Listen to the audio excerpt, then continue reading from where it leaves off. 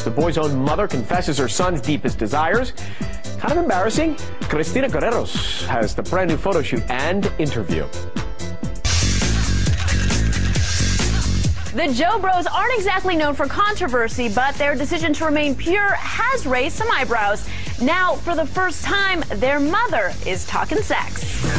Being mom and enjoying that role, being there for them and training them to do things that they'll need later in life. Denisse Jonas throws it all on the table in the newest issue of Good Housekeeping, where she turns cover girl alongside her famous purity ring wearing boys. And as for that choice, the proud mom says her sons never intended to be role models for abstinence, explaining, quote, "They've been criticized for proclaiming things they never proclaimed. And what's the criticism? They don't want to go out there giving everyone an STD?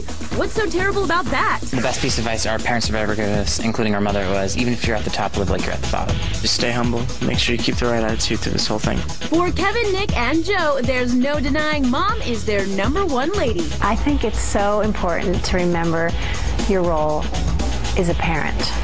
So often parents try to become friends of their children. And as a parent, Denisse says her role is to help guide the guys in their choices because, quote, "I don't think they're above or beyond being seduced. They are men. They have desires."